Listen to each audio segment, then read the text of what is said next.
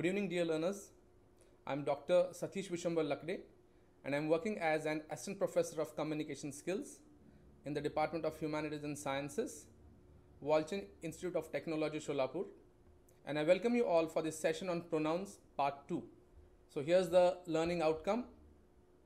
At the end of this session, students will be able to use appropriate, reflexive, emphatic, and demonstrative pronouns in their communication. So, as I discussed in the previous session, for convenience sake, I have divided the session on pronouns into 3 parts. So, in session 1, that is part 1, we have discussed about personal pronouns, and now in part 2, we will be discussing about reflexive, emphatic, and demonstrative pronouns. So, now here is a question for you to think over. And the question is, what are the various types of pronouns?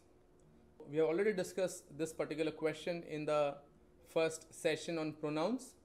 So I would request you to recall your previous knowledge and try and answer this particular question in your course journal.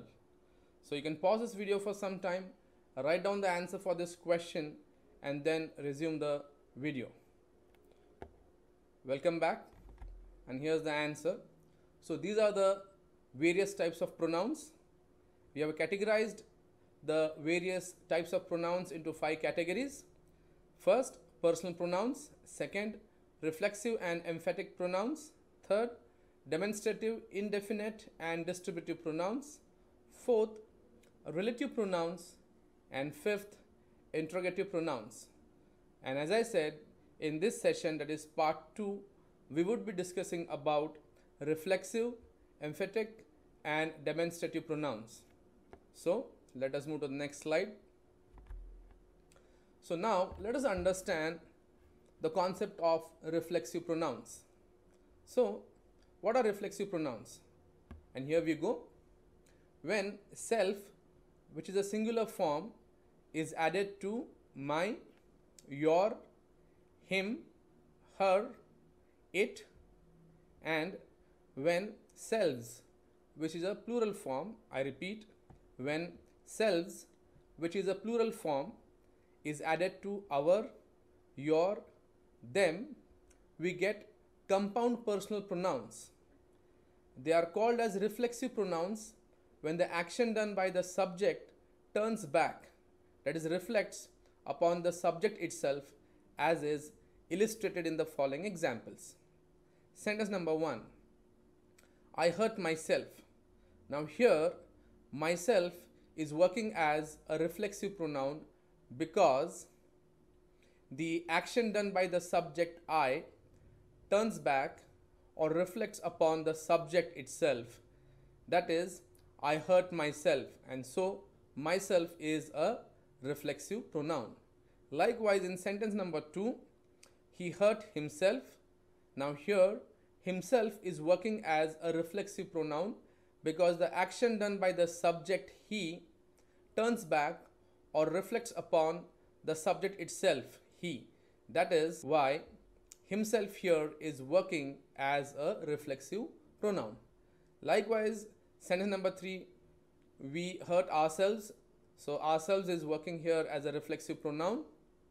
Then sentence number 4, you hurt yourself. Again, the same rule and the same explanation.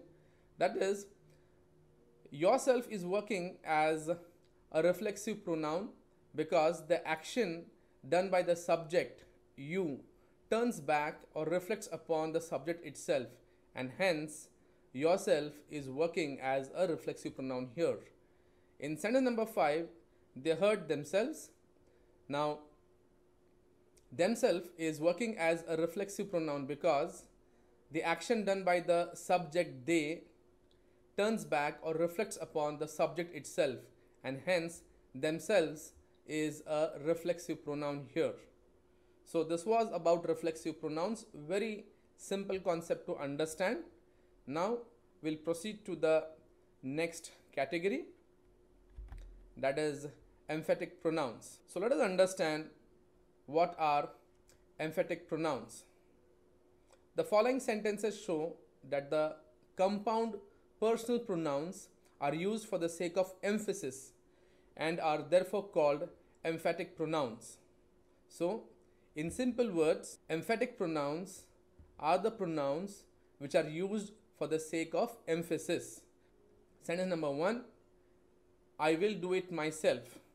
Here, myself is an emphatic pronoun because it is used for emphasis. In sentence number 2, you yourself can best explain. Now here, yourself is used for emphasis. So the emphasis is on yourself. And so yourself is working as an emphatic pronoun.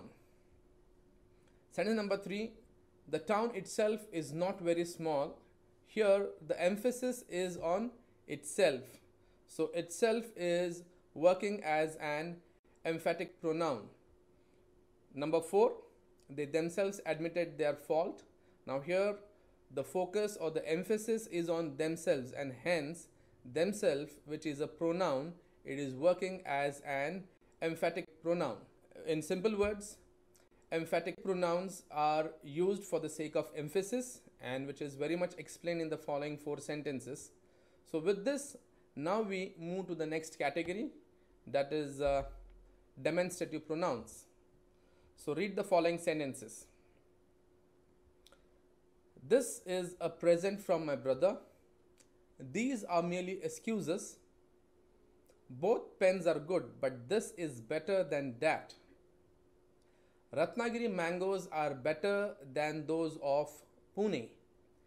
There is no period in ancient Indian history so glorious as that of the Guptas.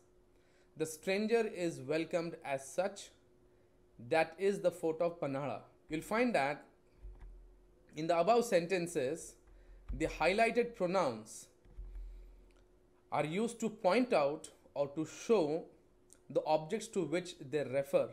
Therefore, they are called as demonstrative pronouns. Demonstrative means to show, to point out.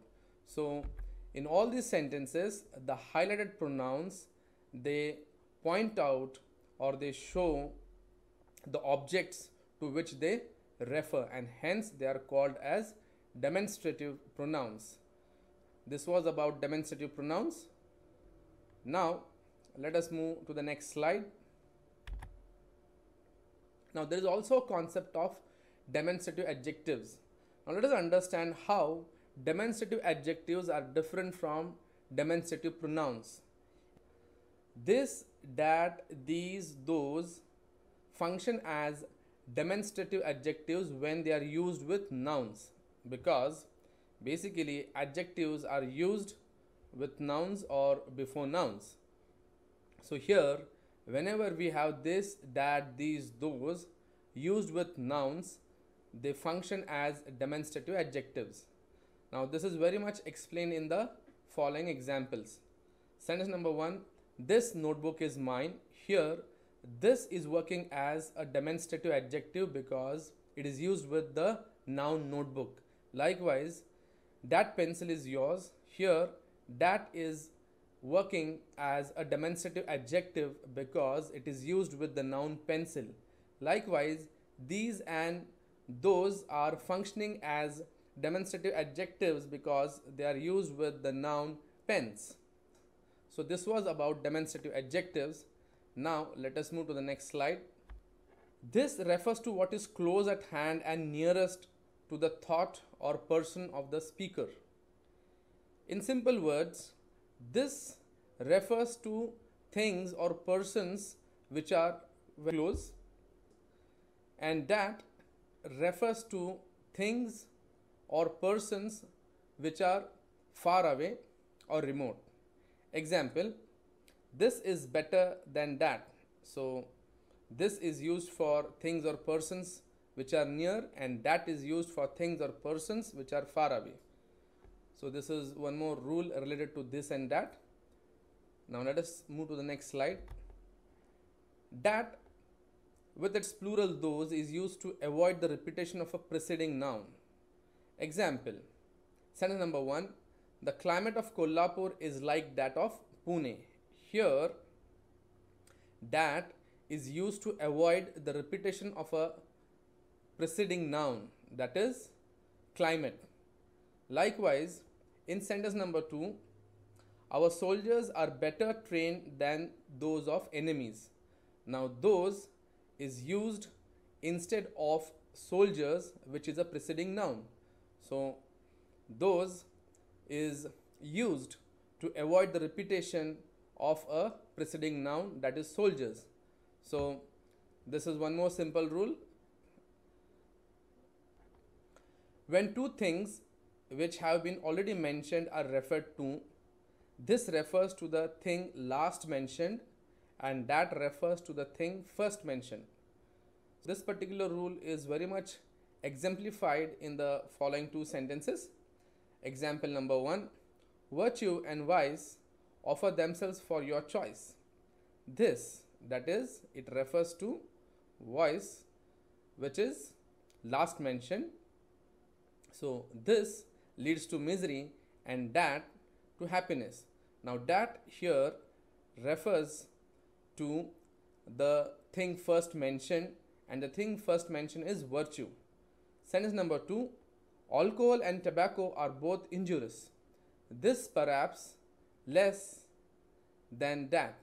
Now, this refers to tobacco because this refers to the thing last mentioned and tobacco is the thing which is last mentioned and that refers to the thing first mentioned and alcohol is the thing which is first mentioned.